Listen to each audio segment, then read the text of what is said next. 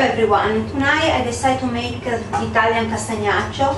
Basically we need just chestnuts flour.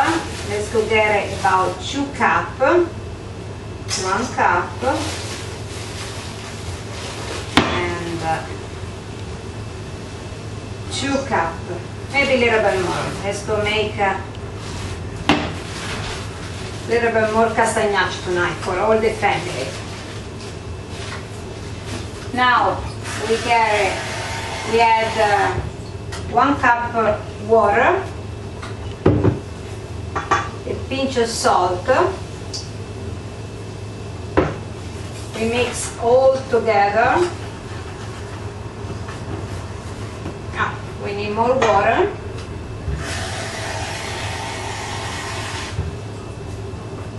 You have to be a little bit liquid, not too much. There you go. So we mix all together very nice. There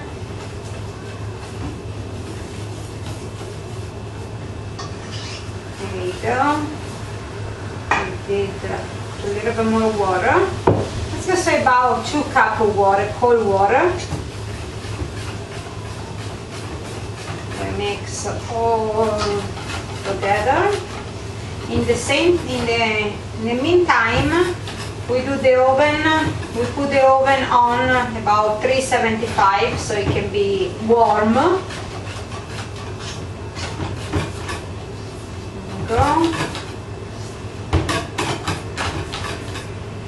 Now we add some raisin, or you can add walnuts.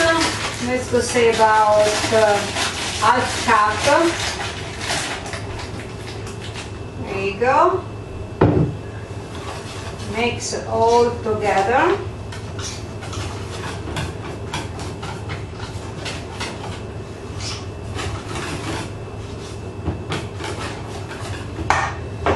We get the pan. We put some olive oil or spray, whatever you prefer. Just go put everything over here. There we go, perfect.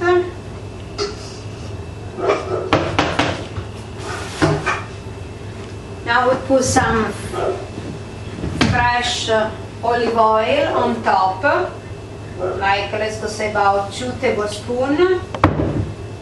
Fresh rosemary for flavor. There you go. Now we can put in the oven for about 1 hour, 1 hour and 15 minutes. Let's check about our castagnaccio. Yes, it's ready. The color is beautiful, crispy, it looks like very crispy. Okay, let's go out. Be careful because it's very, very hot. Okay.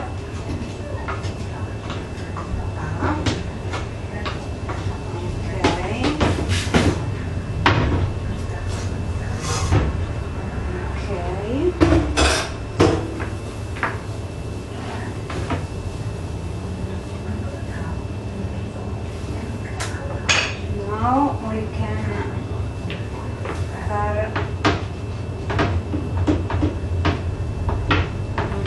it smells so good. I can't wait to taste.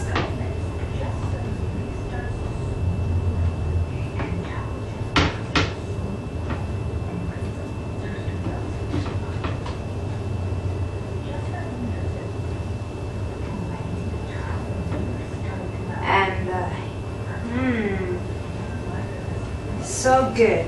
And voila, enjoy Italian castagnaccio.